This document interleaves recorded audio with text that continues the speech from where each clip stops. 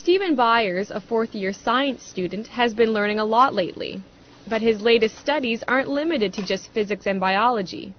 Byers is learning about Islam, a religion he's recently embraced. Like a brief illustrated guide to understanding Islam. About 5 years ago, Byers couldn't have pinpointed what belief system he followed. He was raised a Christian, but Byers remembers feeling let down by his faith when bad things happened in his life. I would always question, like, why would God do that to me, or my family or my friends, it just didn't make sense to me. And then I got pretty angry. That was like the only time in my life where I was really angry about a lot of stuff. Now Byers is feeling more settled. This past spring, he was encouraged by some friends to learn more about Islam. What he found was a belief system that, he says, was a perfect match for his logical mind. So in the summer, Byers spoke the Shahada, the testimony of faith that states Allah is the only God and Muhammad the last prophet of Islam. Once you say that line and you mean it in your heart and you're honest with yourself, you are a Muslim. It says, say there is no God but God. Abdul Haq Hamza says one reason why people gravitate to Islam is because there's something missing in their lives they want to fill. Hamza is a science professor at University of New Brunswick and also president of the Fredericton Islamic Association. He says Islam reminds people that they need to step away from the material world in order to find peace from within. Because Islam tells you you have to pray 5 times a day. So you have to disconnect yourself from that growing and fast-pacing life. The idea of peace is integral to Islam's message, a message that is twofold.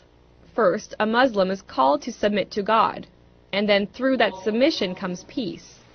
Hamza says the only way to achieve peace outside is to achieve peace inside, through the will of God. It's like a glowing piece of coal.